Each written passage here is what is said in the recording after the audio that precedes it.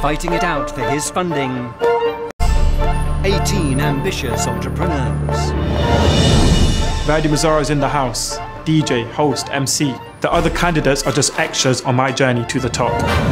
I literally have competitiveness in my blood. I will go any length I have to go to win this process.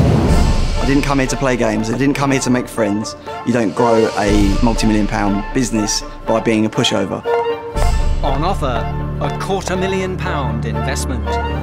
My business is going to be making 10 million within the first 5 years. And to be honest, I don't need Lord Sugar. Lord Sugar needs me.